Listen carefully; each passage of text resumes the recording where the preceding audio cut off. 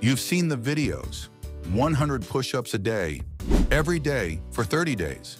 Some claim it transformed their chest, others say it's a waste of time. So what's the truth? Can you actually build muscle with this challenge? Or is it just another internet fitness gimmick? Today we're taking a deep dive into what really happens when you commit to 100 push-ups a day.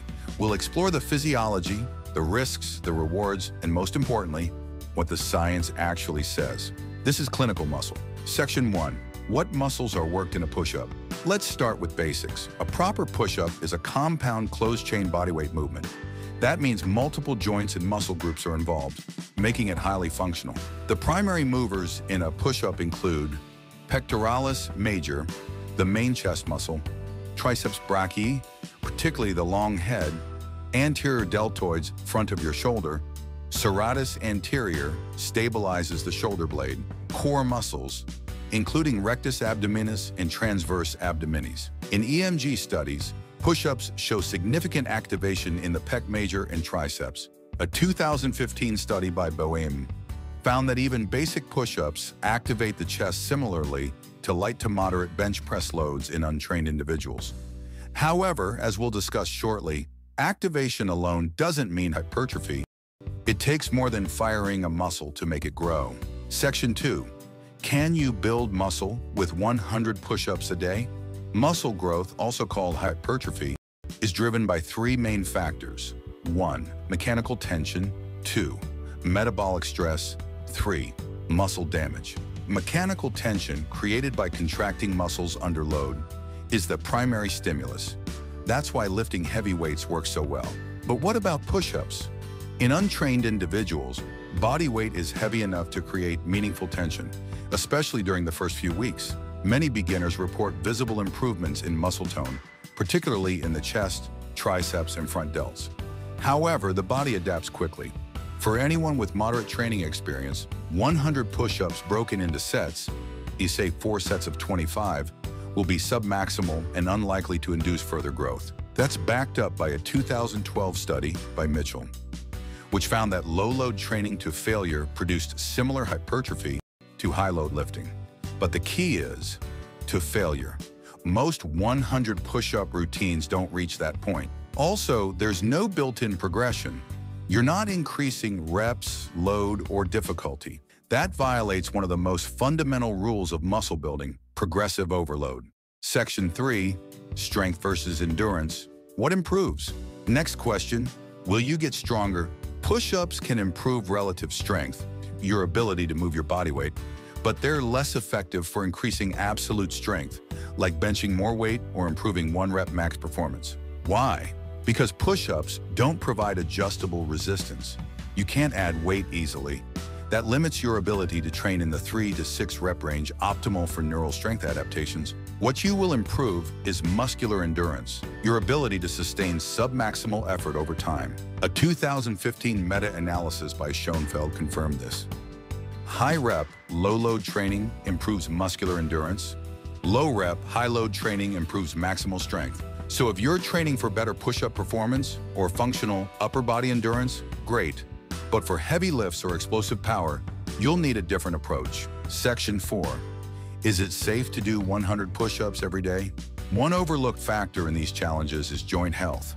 Doing the same movement pattern every day without variation or recovery increases your risk of overuse injuries. Most common issues include wrist pain from repeated flexion without support, elbow tendinitis, especially with poor tempo, shoulder impingement from limited scapular movement. The push-up movement emphasizes internal rotation of the shoulder. Over time, this can create imbalance if you're not doing opposing movements, like rows or face pulls. A 2019 review by Schoenfeld and colleagues highlighted that frequency must be balanced with load management, movement variety, and recovery strategies. So yes, 100 push-ups a day is generally safe for healthy individuals with good form. But doing it for months on end with poor posture or no variation, that's a fast track to overuse. Section 5. How does this compare to traditional strength training? Compared to a structured gym program, the 100 push-up challenge falls short in almost every training principle. Let's break it down. Traditional resistance training allows for progressive overload, increased weight or reps over time, range of motion control, especially under load, targeted movement selection for specific weaknesses, deloading and recovery programming. Push-ups, in contrast, are fixed load, limited range, and harder to scale without equipment. Schoenfeld, 2020, found that volume and intensity were the biggest driver of hypertrophy, not frequency alone. So unless you're modifying your push-up routine constantly by adding tempo, increasing time under tension, or using external weight, it's going to plateau quickly. For beginners, it's a great start, but for serious muscle building, push-ups alone are insufficient. Section 6.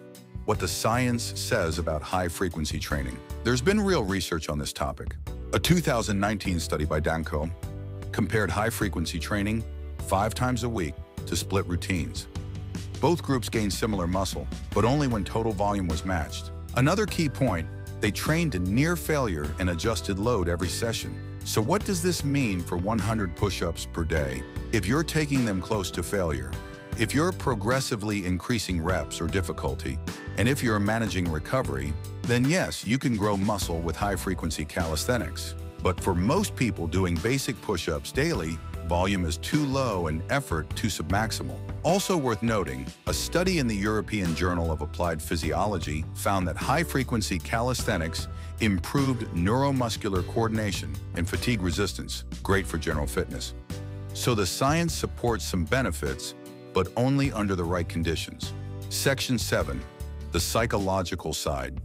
Building discipline. Let's talk psychology. One underrated benefit of doing 100 push-ups a day is habit formation.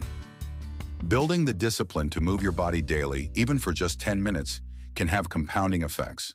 It creates a low barrier to entry, requires no equipment, and reinforces a fitness identity. Many people use it as a trigger habit, a simple action that sparks other healthy behaviors like walking more, tracking calories, or hitting the gym. So while it may not maximize hypertrophy, it absolutely can build consistency, which is the backbone of any long-term fitness result. Section 8. How to modify the challenge for better results. If you're going to take on this challenge, here's how to make it more effective and safer. 1. Add variations. Alternate between standard, diamond, wide grip tempo, and decline push-ups to target different fibers and reduce overuse. 2. Use progressive overload. Add reps, elevate feet, slow the tempo, or use a weighted vest. 3. Focus on form, keep elbows at 45 degrees, engage the core, and avoid shrugging shoulders. Bad form equals no gains plus injury risk. 4. Add pulling movements. Do rows, band pulls, or pull-ups to balance your shoulder girdle and prevent postural imbalance. 5. Include rest days or deloads.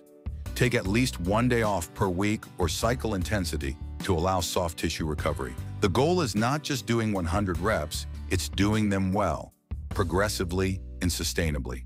Section 9. Who should and shouldn't do this challenge? Great for beginners wanting to build a daily habit, people returning from long layoffs, those seeking a bodyweight-only option, endurance athletes or martial artists focusing on functional stamina. Not ideal for intermediate to advanced lifters seeking hypertrophy, anyone with shoulder-wrist mobility issues, people looking to build max strength or size, individuals prone to overuse injuries. This challenge is a tool, not a program. Use it with context. Final verdict. So what really happens if you do 100 push-ups a day? You'll improve muscular endurance. You may gain modest muscle, especially as a beginner. You'll build discipline and daily movement habits, but gains will plateau quickly without progression. There's a risk of overuse injuries if done improperly, and it doesn't replace a well-structured strength program. Ultimately, it's a decent short-term challenge, but for long-term growth, strength, and injury prevention, you need a more complete plan. For more evidence-based fitness insights, subscribe to Clinical Muscle. Train smart. Train with purpose.